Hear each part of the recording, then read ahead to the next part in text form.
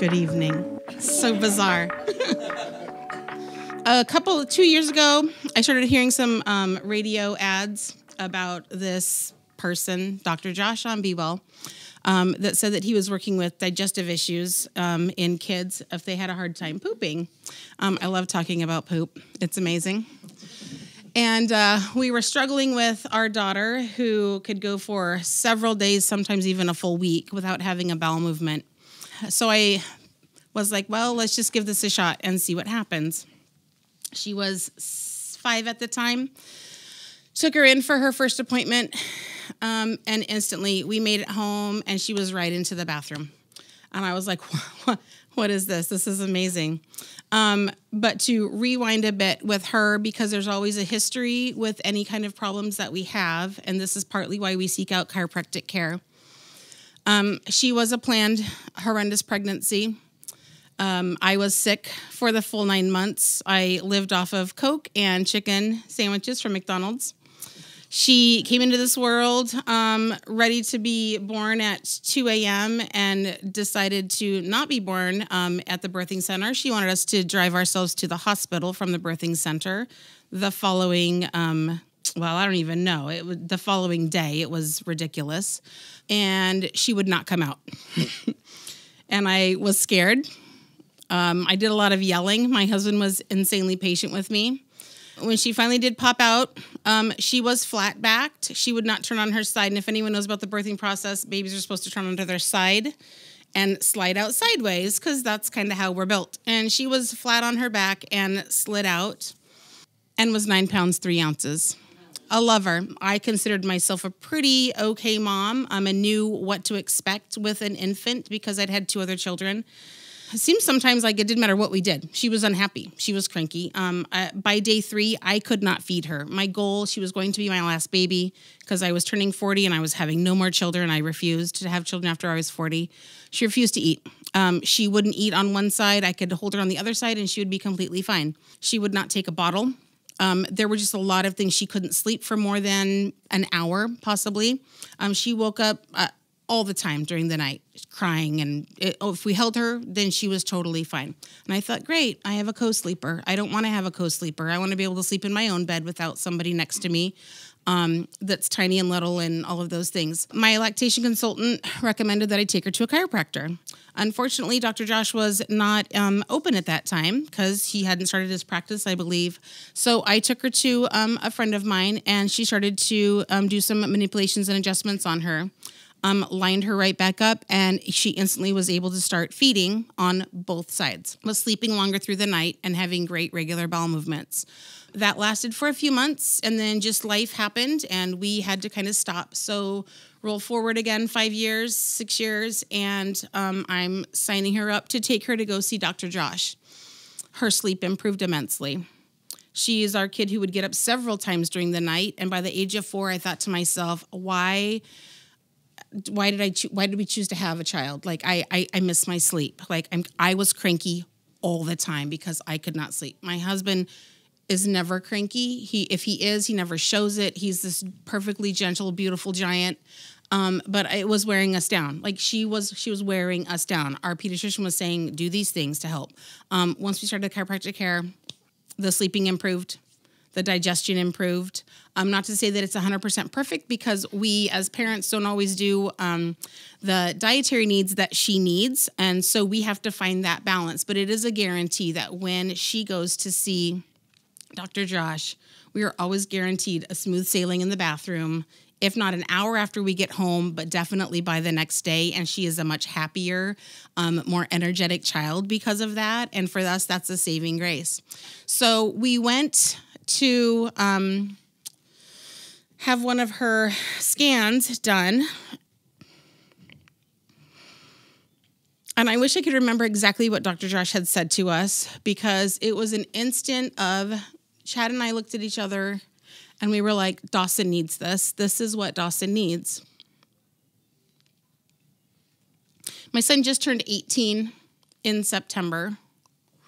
He was a beautiful baby, a beautiful pregnancy, a beautiful toddler, a beautiful elementary school kid. he turned 12 and something drastically happened and changed in him. He was not my happy-go-lucky, wake up in the morning smiling kid anymore. He was still very kind. I still don't know. We will never know what was the cause. When my son was born, I woke up at 3 o'clock in the morning, instantly went into labor. My water broke. He was born at 5:20. We had enough time to drive from Peters Creek into Anchorage. I had a natural, beautiful water birth. He was 7 pounds, 8 ounces.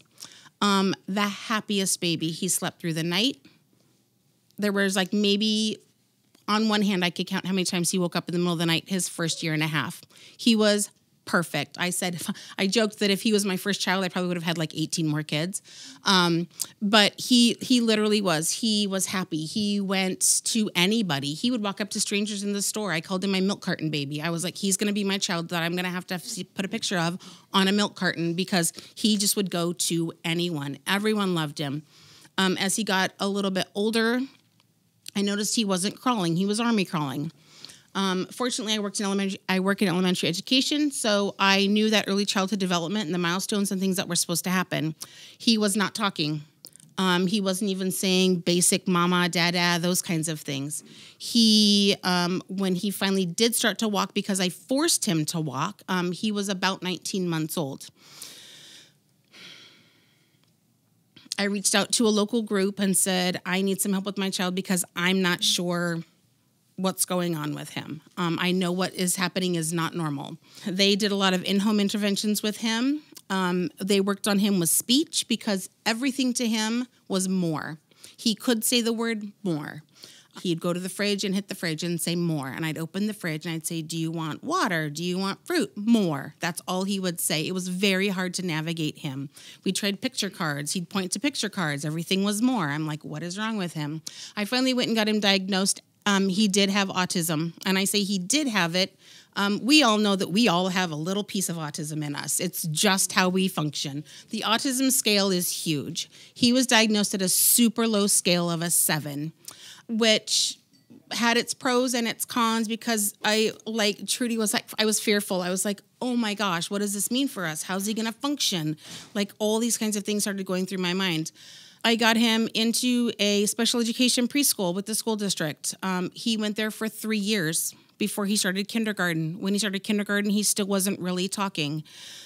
There was speech involvement. There was all kinds of learning disabilities. He was cognitively slow. It takes him a really long time. We roll forward, but he's happy. He's kind. He's helpful. He has younger siblings from his dad's side. I never worried about leaving him home alone. He's a beautiful, beautiful child. And then we roll into he's 12 years old, and then he does a flip of a 180. And I'm like, I don't know where my child has gone. What has happened? And I was like, wow, this is awesome. Welcome to the teenage years. Okay. But I don't know where my happy, wake up every morning with a big smile on my face kid went. It was wake up in the morning and it literally was living with a caveman. It was very frustrating. And I didn't know how to navigate that. Had no clue. When he was 14, 15 years old, he was in high school. I got a phone call from the school when I was at work, letting me know that I needed to come to the school because they had him in the office with them because he had told a friend that he wanted to kill himself and that he had almost killed himself the night before. Now, he was a very quiet child, didn't really talk a whole lot. Tried to have conversations with him and he wouldn't say anything. He'd just kind of look at you and be like, whatever, very sullen. My world was rocked that day simply because the year before, almost exactly to the day, I had a friend of mine whose son had committed suicide. He had just turned 18 years old. And watching their family try to navigate that destroyed them. We showed up, we had our conversation, we had to take him to an intake. We were just trying to figure out what do you do with your child when they want to end their life? As a parent, right now in my life experiences, I don't know what could be possibly worse than that. I stayed home for 3 days with him. I was like, do I lock up the knives? Do I, all of our guns and things are empty and taken away. I was afraid for him to go to bed at night because I was afraid that I would wake up the next morning and he wouldn't be awake. And when we had taken Ren to see Dr. Josh, and he talked about how chiropractic care can help the mental status of people and how the neurons are connected to the nerves and the spine, and it's all intertwined together, we instantly were like, we have to get him and see what this is all about, if this is going to work. Our child, went from a very sullen, sulky kid to more smiles, outgoing. He started a little over a year ago seeing Dr. Josh. He's much happier now.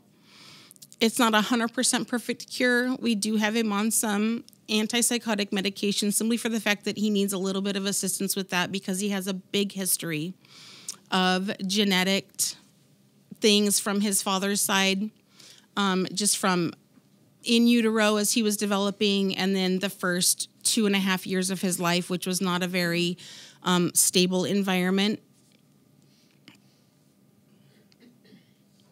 And when Dr. Josh talks about being the hope dealer, and at first I was like, oh yeah, what kind of deal are you doing? Like, what kind of hope are you giving out? I can truly say now it's one of those things where he took a family who was pretty much in a lockdown and afraid to leave their child alone because they weren't sure what they were going to come home to now I have full confidence. Tonight he's at home with his little sister who's sick. He has a friend over. He went and got picked up from school today by Chad. He opened the door. He was happy. He was smiling.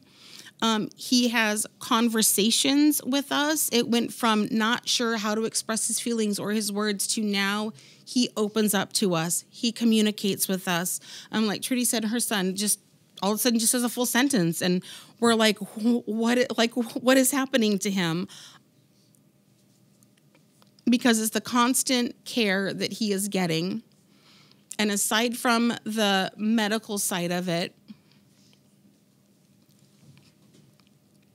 I don't know of anyone else in the community who would be a more positive adult role model on the medical side.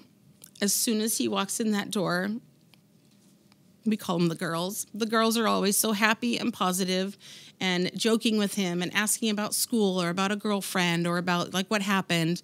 Dr. Josh has this thing where he always says, like, tell me something good that happened. Like, what's something good? For the first couple of weeks, he wouldn't say anything. He's like, well, I don't know. Now it's pretty much a, hey, I know what I'm going to tell Dr. Josh today when he asks me what's good. It's huge. It's huge. He's made this connection with their office that goes beyond just showing up to get adjusted. He takes it literally into his heart. And the same thing, he'll ask if I don't write down when the appointments are on the calendar, he will ask me, do I have an adjustment this week? It's almost like he's excited to go. He's excited to see everybody. So we have noticed that we've gone from this, like I said, this very sullen, lonely child to somebody who literally his life has been saved because of the chiropractic care. Dr. Josh has lots of great things he's probably going to talk about later, just explain how all of that works. But I'm here to say that I have 2 children who are completely different with completely different reasons as to why they went. And it's working. It's working for them. And beyond a shadow of a doubt, he's my hope dealer because he delivered the hope and it's working. So thank you for that.